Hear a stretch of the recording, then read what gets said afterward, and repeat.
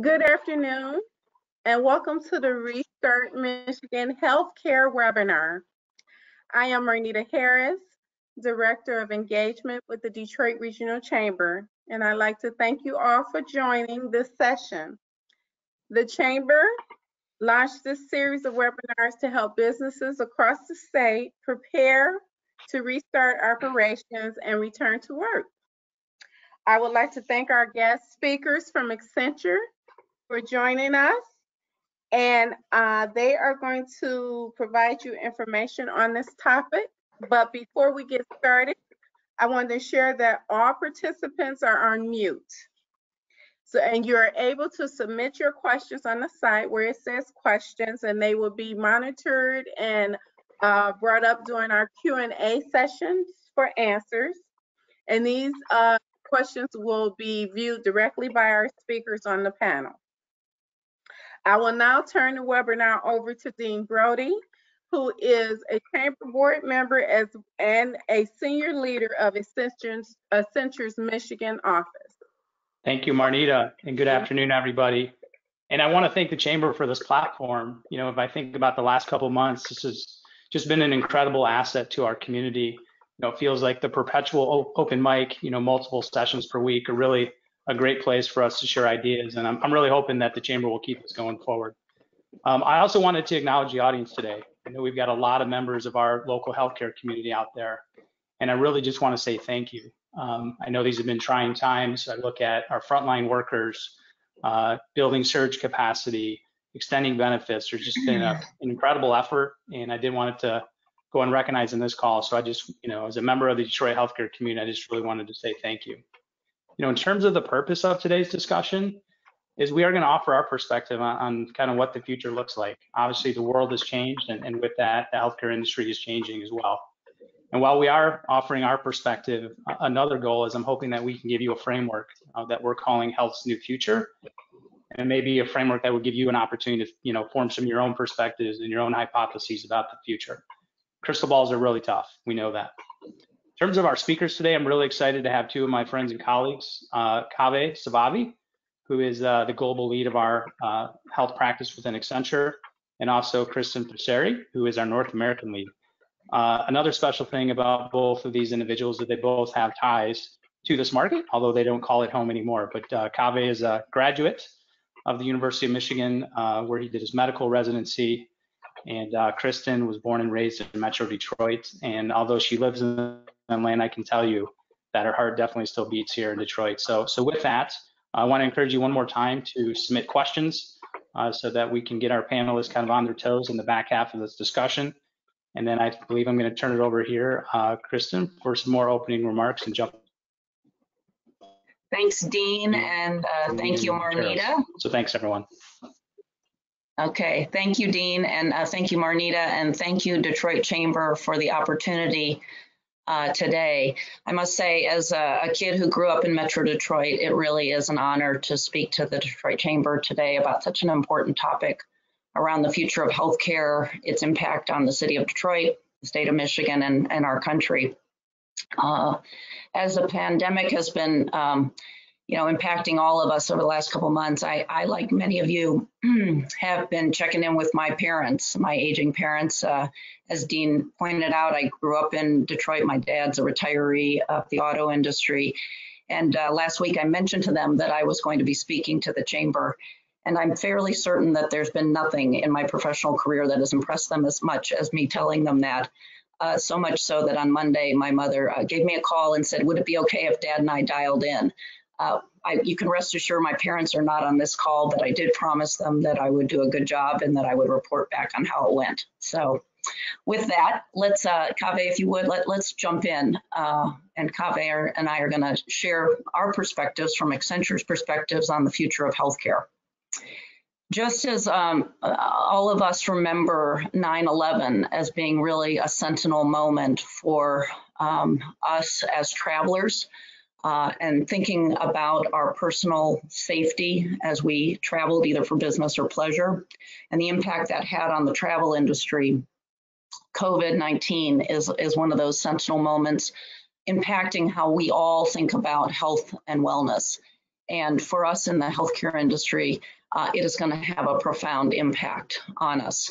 What you're going to hear today is some of the key drivers of that change as we look ahead, and how we're thinking about what innovation you can expect as a result, and the collaborations, many of them non-traditional, that we expect as well. There's two key factors that I'm going to talk about in a little bit more detail that are driving this change. One is the industry realities. For those of you that are on this call and are part of the healthcare industry, you're going to just nod your head and say, yep, these are some of the challenges we've been working on for years. For those of you that aren't in healthcare or aren't part of the healthcare industry, those challenges were magnified and exacerbated by the crisis. And now all of you know about some of the issues we were dealing with labor shortages and supply chain.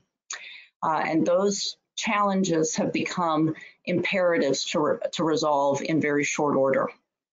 The other key driver of this change is what we're calling the human truths. And we at Accenture believe that COVID-19 is going to have one of the most profound impacts on humans.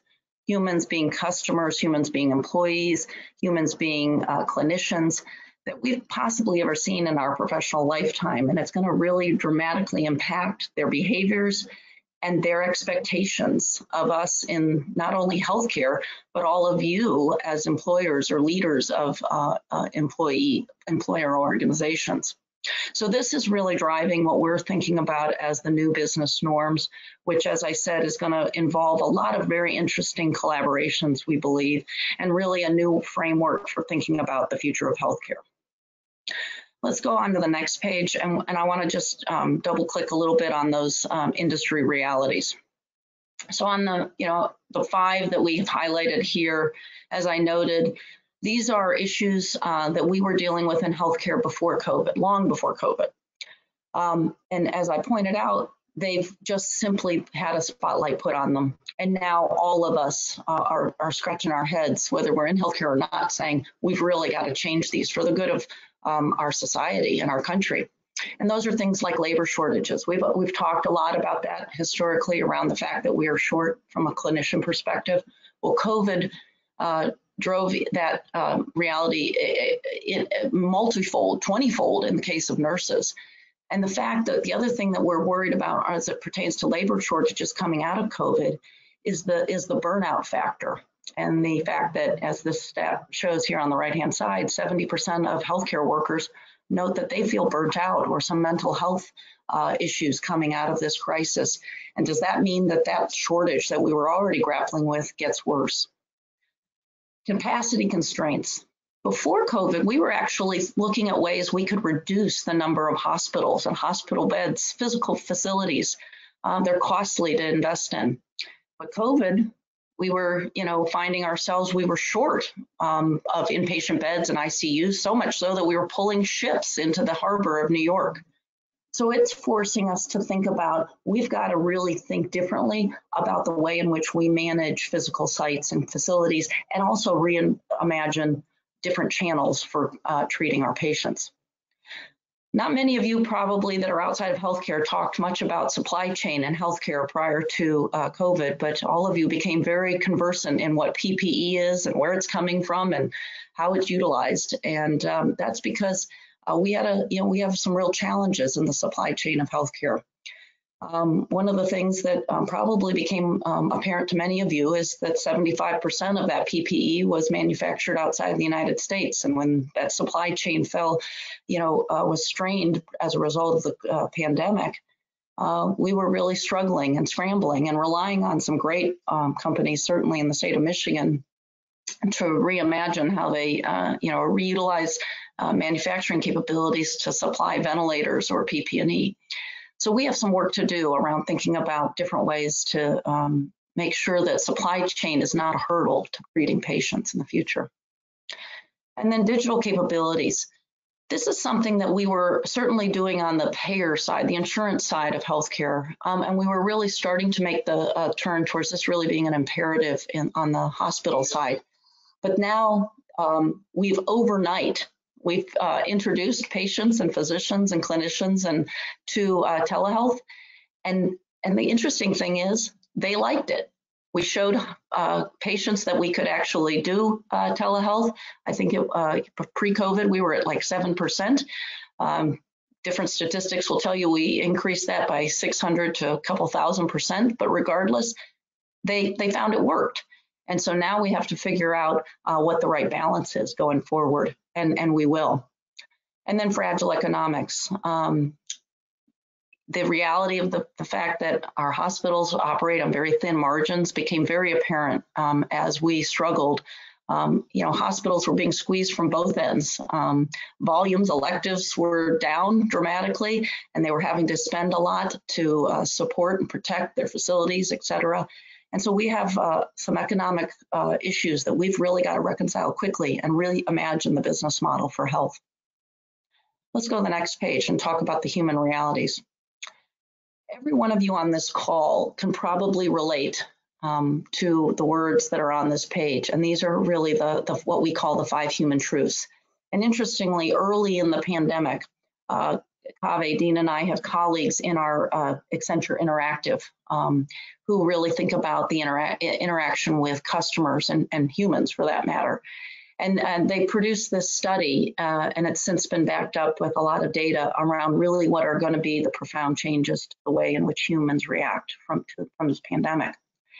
And we can all relate to the fact that confidence has been shaken.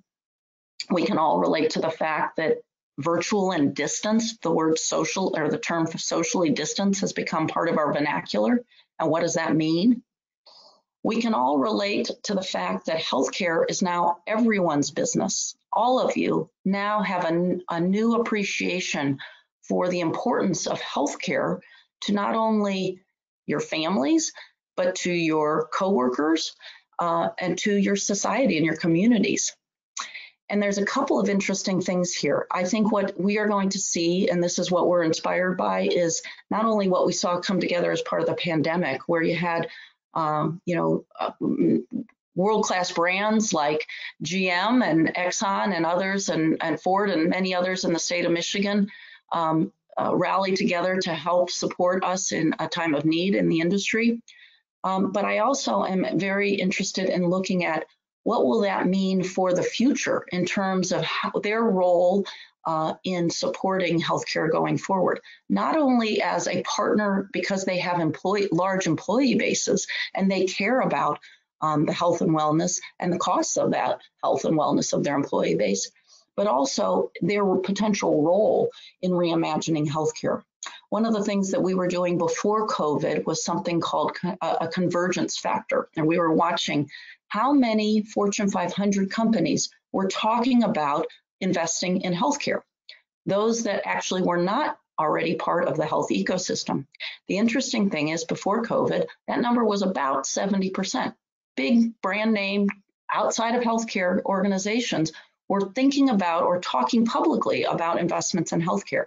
And we anticipate that will only continue as we look to the future coming out of this. And certainly as there's more energy and interest in moving some of the healthcare supply chain, at least, back on shore.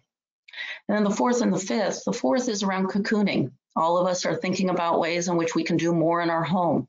Is there more ways we can engage with the healthcare system from our home in various ways, take care of loved ones, aging parents or children in a way that we utilize our home? So we're thinking about that as that impacts the future of care.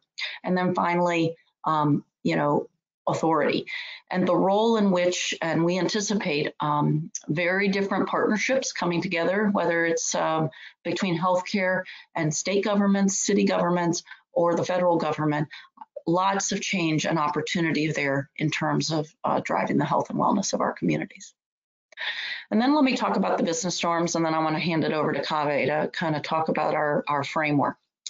So these are really the three imperatives that are going to be with us for a while. And again, these are focused on healthcare, but I would argue they're relevant to any industry that's on this call. It's about persistent distance. The notion that having a virtual channel or having a web presence is convenient has now become a necessity, because we've got to find ways in which we can engage our patients, our customers at a distance. As I noted earlier, pre-COVID, 7% of health visits were done virtually. We anticipate over the next 2 years that'll settle in at about 1 in 3, so 35%. So we've got to imagine what that means. And the key is which of those visits are going to be done virtually, versus which have to come back to a physical site. And how do we assure a population that right now says they're very nervous about going back into a medical facility? How do we assure them that it is safe to do so?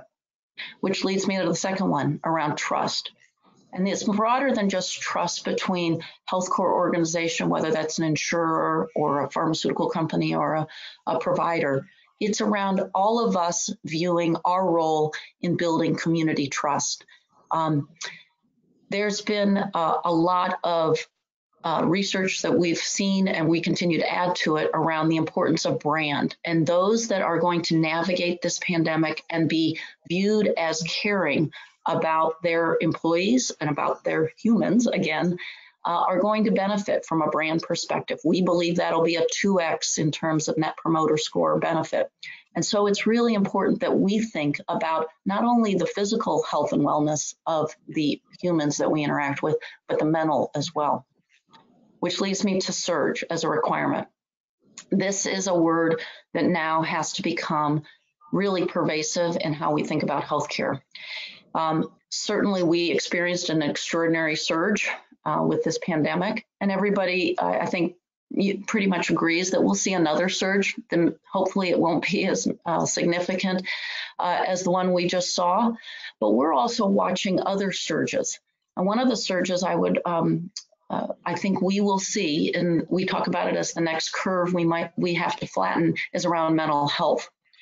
And coming out of this pandemic, we certainly had a mental health issue. 1 in 5 adults in this country suffer from mental health. We think that will only be accelerated. And we've got some challenges there. Back to the labor constraints. We see that there's potentially, we're short 250,000 mental health workers in this country. So as employers and leaders of these companies, we have to be mindful of what surge could mean. And we as healthcare leaders have to be mindful of preparing so that the infrastructure does not cripple when some of these other surges come, whether that's financially or the facilities or the care capabilities to support it. And so with that, I want to transition to these really drive what Kaveh is going to take over for me here. If we go to the next page, teeing up what we believe is the imperative for a new future framework. And so with that, I'm going to hand it to my colleague, Dr. Safavi, to talk about the new future framework. Kaveh? Thank you, Kristin. Thanks, Kristin. Good to be with everybody. If you start with where Kristin opened, which is that the environment that we're in now is not just the environment that we had pre-COVID, but we have new citizens' attitudes toward life and a recognition that some of the most difficult, complex problems in society need to be addressed by all parts of society working together. And then we think back to health. What we have concluded is that the way to think about health is through this lens that is now informed by the problems that existed and the opportunities that existed before COVID, plus these new factors. And it really, we used a lens, a 4-item lens to start thinking about health. One is healthcare. One is the role of society. And when we talk about the role of society, it's a recognition that health and well-being are now part and parcel of every part of the world we live in, not just the part that has to do with healthcare. So our willingness to engage with a retailer or go on a trip has a health and a well-being component to it that we have to think about as a simple example. Work has changed. We'll talk a little bit more about that. And then at the fourth future is really a set of foundational capabilities that give organizations the ability, the resilience to deal with the kind of shock to the system that we just experienced. The essence of this is that our health is fundamentally the output of an ecosystem of activities. People have talked about that forever. And one of the interesting characteristics about ecosystems is that they generally can't change from inside. They change in response to a stress from the outside. And that's true of biological systems and social systems. And historically, when we've pondered how hard it is to solve healthcare problems, we've said, well, eventually a shock to the system, a financial shock to the system, will cause things to be different. Well, the truth is we have suffered a shock to the system, and that is a global pandemic, the kind of which we haven't seen for 100 years. And coupled by the economic recession that followed the social distancing, we are experiencing a true shock to the system. The effect of that is not to simply solve the problems that we had before, but to really change the way those problems are going to be solved, as well as to change the relative priority and order in which they'll get addressed, as well as the way we think about return on investment as we start to address some of these issues. I'm going to take each of those 4 futures and just give you a little bit more detail. The future of care is fundamentally everything that we did before, but adding the concept of distance. And the reason for distance is not the way we used to think about it, because we've known for a long time that people want care on their own terms. And we've thought about things like being able to meet people on their own terms as something that has to do with a better experience or maybe a better economic outcome. But now we've introduced distance as a requirement because it's also safer from a contagion perspective. And the idea that in many cases, the right thing to do is to keep the parties separated in order to optimize their health is suddenly a new consideration. There are provider organizations right now that are rethinking and essentially eliminating waiting rooms as a structural part of an outpatient visit permanently for everybody, asking the question, isn't that an archaic way of queuing people? And doesn't it introduce, not only is it not great from an experience perspective, but it's not great from an infection perspective. So we're starting to see that level of thinking being introduced. Kristin made an important point, which is that where this settles in at isn't necessarily the post-COVID world, but we think that the experience that patients and doctors have had with what is possible will never regress back to the pre-COVID state. It will be a permanent foundation and it will drive continued evolution. I want to talk a little bit about society, because this is a really important point. The pandemic has proven to us that health care, health well-being is a combination of health care and the social system. Whether you think about the mortality rate from COVID, or you think about the need to move resources from areas where they're unused to areas where they are necessary, where organizations have to work together to meet the surge requirements, where government has to work with non-health care industries in order to solve this problem. What we've recognized here is that the problem of the health of society is not just a problem of healthcare, it is the problem of society, and it will forever be the problem of society. And that everyone has a stake in it, whether they're a healthcare organization or not. And that the economic needs of the healthcare have to be a consideration for all of society, because ultimately, if we don't solve that problem, if we don't have the ability to solve our well-being, our livelihood problems, if we don't solve our living problems. And work has been affected forever. And when we think about this now, the nature of work, we start to consider things like the health of our workforce. We start to think about how humans and machines work together. The old way we thought about humans and machines was largely in the context of how do you make people more productive or more effective at their job. But in fact, part of the reason that we have humans and machines working together is to create an environment that is safer for humans by having those tasks that might introduce risk of contagion, either to the person providing the services or the person receiving the services, might be better done by technology. And this calculus is a new part of our return on investment around using technology to augment our workforce. We also think that we are pivoting the way we think about the place of work from this idea of coming to office as the default position, and you had to make the argument about why you didn't have to come to the office, to one where you might have to make an argument about why you do have to come to an office. And that is not a health specific, that is a society, a general society question. So these are significant mental models that have been affected by COVID, and we don't think will ever go back. And it will affect the health and well-being of everybody, whether they're receiving healthcare or not. Finally is the concept of our future foundation. And what the COVID pandemic, followed by the social distancing, followed by the economic hardship that we are experiencing, has proven to us is that our businesses need a level of resilience that they were simply unprepared for. And that resilience comes in many areas. One of the things that this exposed was how critical supply chain is to a business's resilience. We optimize our supply chain for economic efficiency. We didn't optimize it for resilience. And now we understand not only do we have more than one source, but where are those sources located matters. And that conversation is going to raise its head again with vaccines. If you've been following the policy conversations around vaccines, these vaccines are being developed in many countries.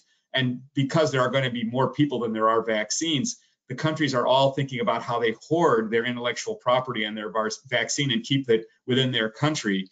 And as a society, we're going to have the same issue we had with PPE, which is no single country can solve the problem on their own. And somehow or another, we're going to have to figure out what the collective model is going to be. But that is a resilience problem that is very complicated. The second big issue is what we realized, and what every business, healthcare and non-healthcare, realized, is how critically dependent we are on having a digital infrastructure in order to survive the kind of shocks that we have just experienced, and specifically the dependency on public cloud. This entire pandemic has emphasized how necessary the public cloud is as part of a business's resiliency strategy. And we see, for example, people prognosticating that the percentage of work that's being done by organizations in a public cloud environment, the amount of computation and storage, is going to be dramatically greater than what we thought the pace would be, because the ability to work virtually, the ability to access supply chains virtually, the ability to interact with people who are bringing novel solutions that you might be able to use are all dependent on these kinds of approaches. So the supply chain and the technology are critical. There's also concepts of financial stability, like how do we, for example, allow our hospitals and doctors to stay in business when all the elective work disappears, because we need them to stay in business, is a public policy question that we're now struggling with. The net effect of these four futures is really that the concept of health and well-being has gone from one thing we worry about to something that everyone needs to worry about. And they need to worry about it as part and parcel and fiber of the businesses that they're in.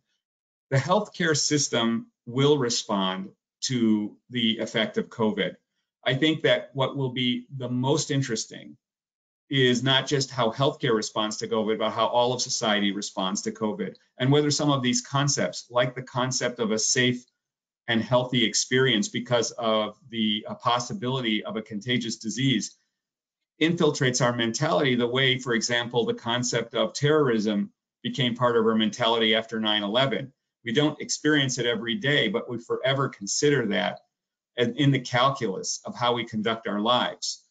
And I believe that going forward, we will forever consider how pandemics might affect our lives, even though it's not there every day, and build that into the calculus of how we conduct ourselves in all aspects of our business. And with that, I think, Dean, I think we're at an opportunity now maybe to open up to questions from the audience. That's right.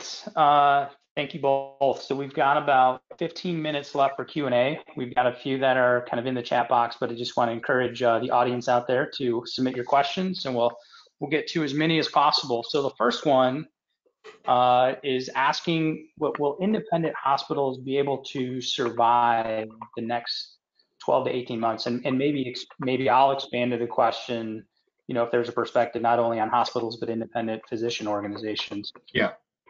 So I'll take a shot at that. So we know that it is extremely hard to close a hospital, even when they fail financially. That's true nationally, and that's pre-COVID.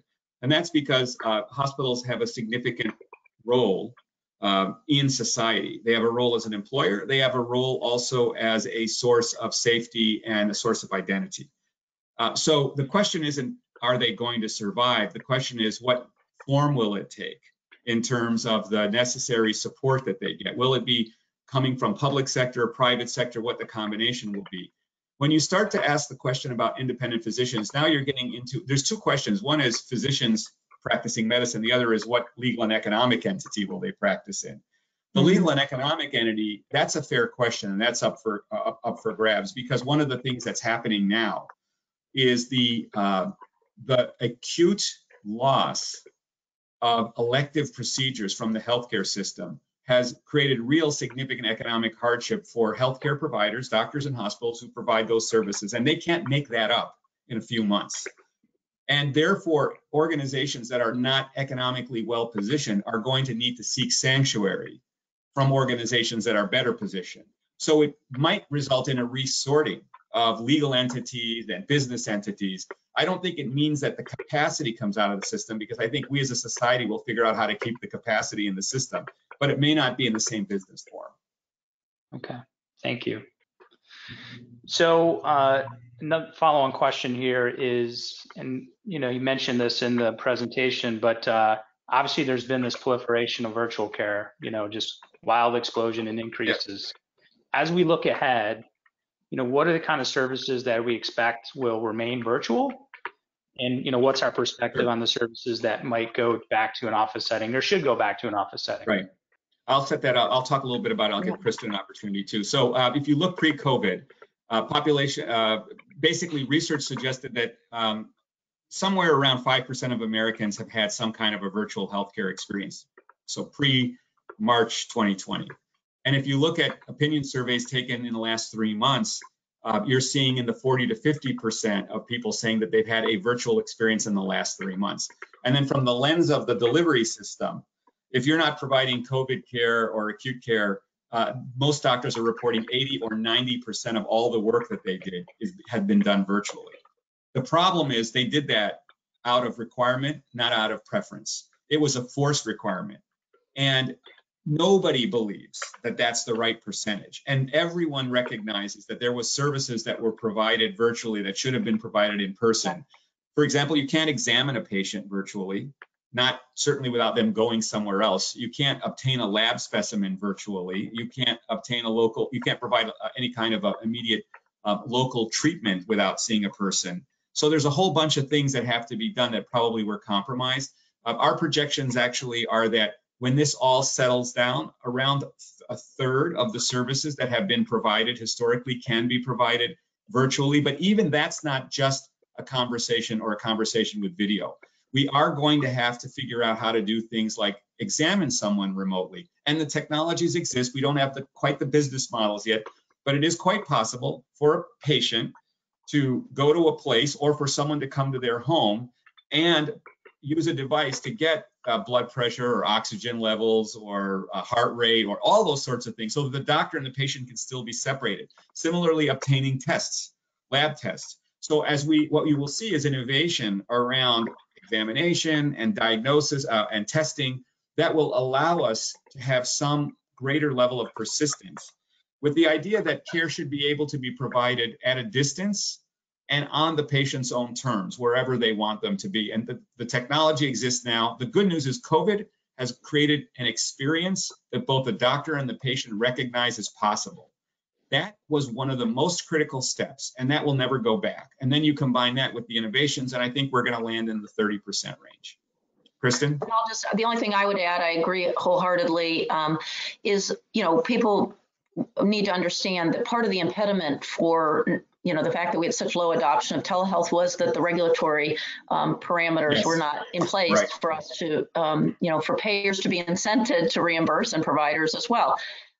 Overnight, we changed that, but that's temporary. So we've got to see where that settles back. I do think, though, there's going to be obviously a lot of incentive to make sure that the regulatory environment aligns with where patients and providers want it to be, because as Kaveh pointed out, without a doubt, the experience has been positive. Doctors realized they could do telehealth. They liked it. They like it for a number of reasons, and it gives them a lot of flexibility. It addresses some of the burnout that we were talking about earlier. Patients realized they liked it as well. So more to come on that.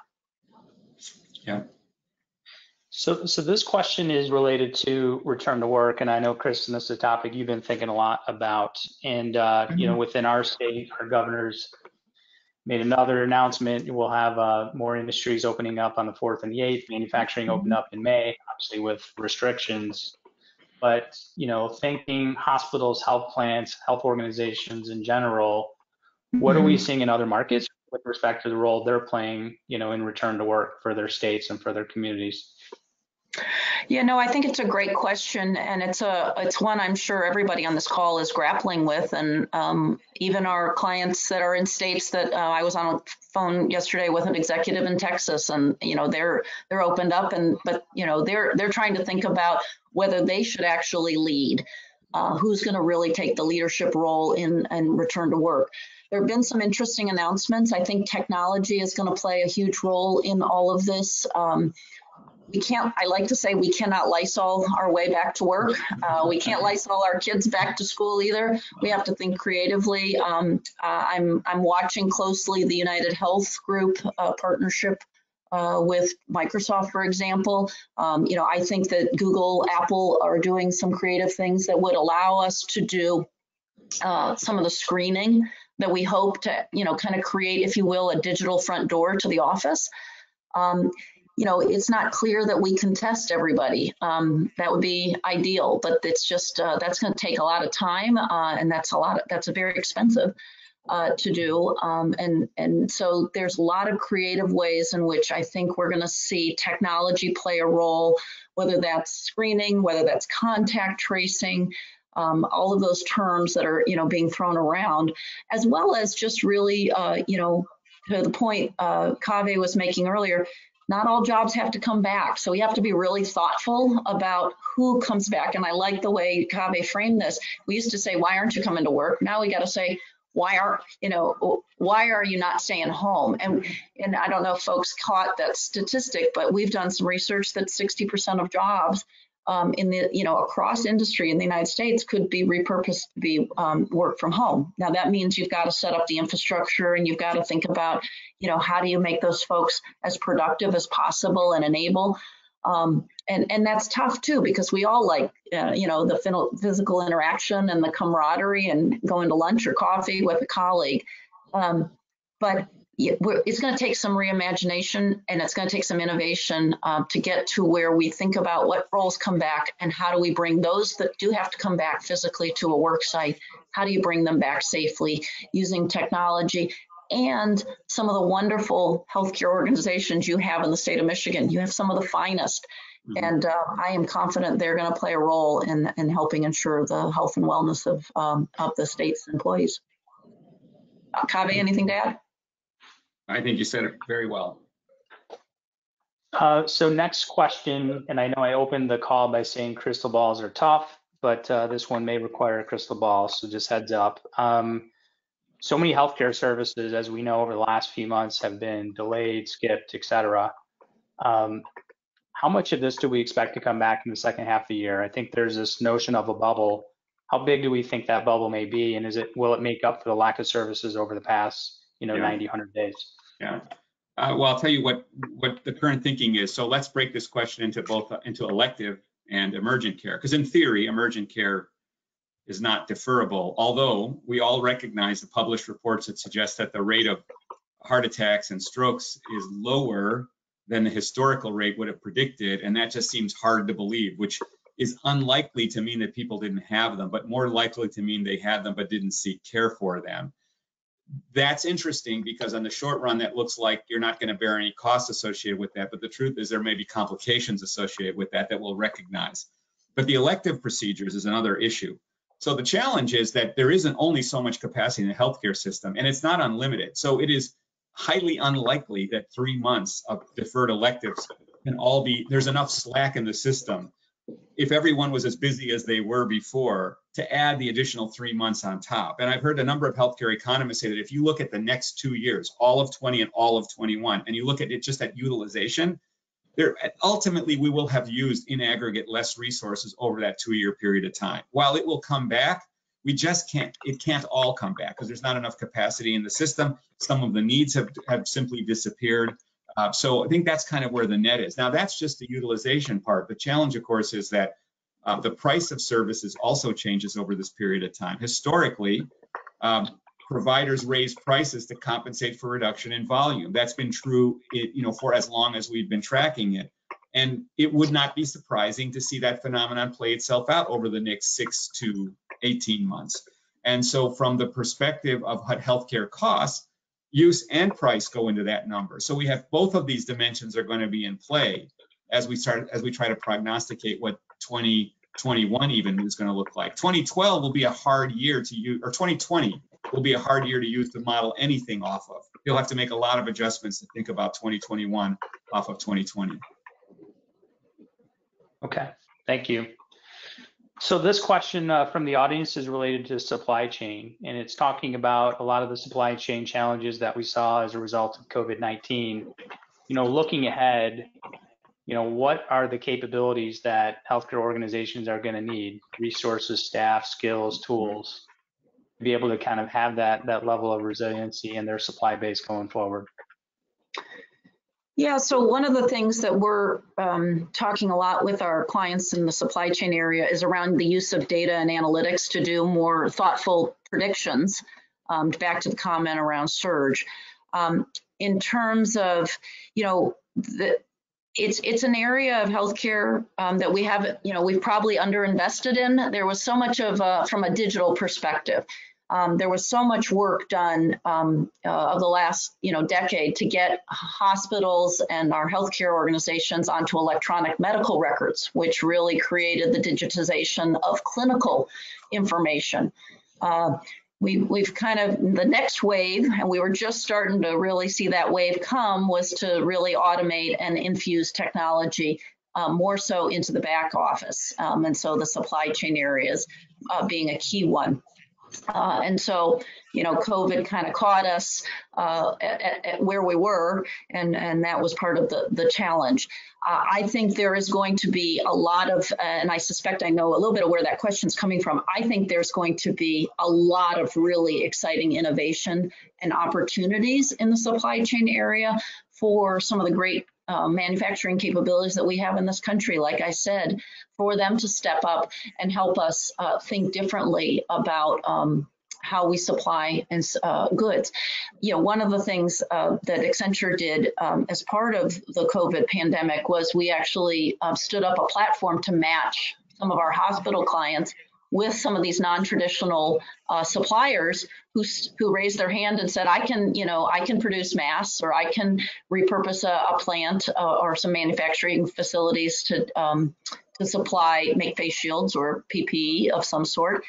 There were 8 companies from the state of Michigan in that on that platform, which tells me there's, we were harvesting some of the great talent and capabilities, and a lot of them were small, medium businesses that looked and said, I've got some capacity to do that.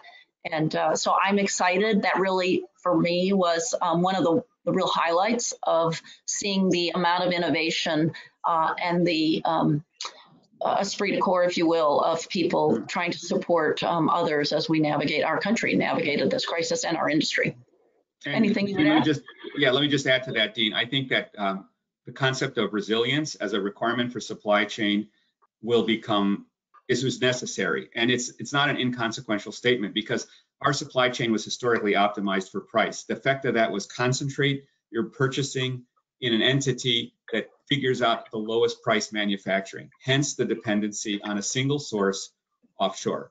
And I think that if we believe resiliency is important, then that there is a price associated with resiliency that we will have to consider as valuable. And that consideration will then cause the supply chain to reorganize, to optimize for price and resiliency, not maximize for price. Mm-hmm. Okay. And it looks like we've got time for just one more. And I'll say, if you've got some questions in here we didn't get to, I do have some names, so we'll try to do some follow-up. But this last one we'll get in there. Audience members talking about doctor home visits. And so I'm just going to build on it real quick. We talked about the human truth around focusing on the home. I think we called it cocooning. So two-parter, do we think doctor home visits will increase? And then I know, Kaveh, you and I have talked about where are other places that labs could be done in lieu of going into, or diagnostics. So besides going into the doctor's office, more at home and maybe more at a pharmacy or what have you, your thoughts, both of you. Yeah, I'll just go quickly. The first issue is care on my own terms where and when I want it may or may not be home. It might be work, it might be at my kid's house, it might be any of those things. Second question is whether or not I need to have the doctor in the room with me or not. The home visit assumes that that the visit needs to be face-to-face, but it also needs to be at home. And that may be true. You'll definitely see some of that. But in many cases, the answer might be you can get taken care of wherever you want to be, and we will only have the doctor in person with you if that's the only way to solve the problem. So what I think you're going to see then is rather than moving from one to another is an evolution of multiple options, all of which best fit the needs of the citizen in terms of the right care on their own terms. The only thing I would add, I completely agree. There's going to be a multi-channel view to how do you meet consumers or patients where they are and where they want to be seen. I think wearables and the proliferation of that technology will be really important because that will enable more of the monitoring in home. I think you're going to see a lot of that, whether that's in your home or in your car or in a number of different places as we think about how important it is, how we reimagine the different ways and the channels you can utilize to serve patients. Okay. Well, I think that's just about it in time. So I guess I'll close where I started. And again, I know we've got a lot of folks from our healthcare organizations out there, and a genuine thank you for everyone's efforts. Obviously, this is a community and a country that's hurting right now on multiple levels. I know we've got a lot of work ahead of us. You know, within the healthcare space, there's a lot of discussions we need to have around disparities. But I do think Detroit and Michigan is up for the challenge. And again, appreciate everyone joining us today. And I think with that, I see Marnita, so I'm going to give you the mic. And thanks again, everybody. Truly appreciate the time.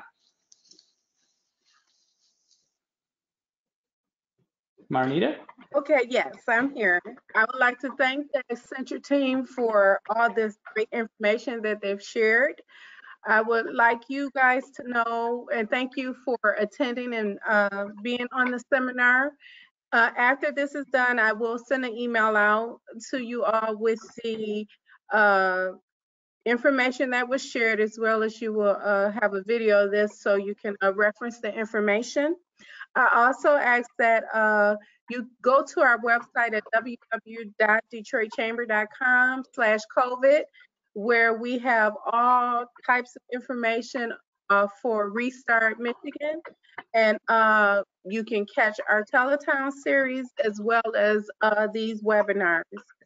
I wish you all a safe and healthy rest of your day, and take care of one another and take care of yourself. Thank you. Bye. All right. Thank you, everyone. Be safe. Have a great night. Take care. Thanks, Marnita. You're welcome. Bye, Kristin.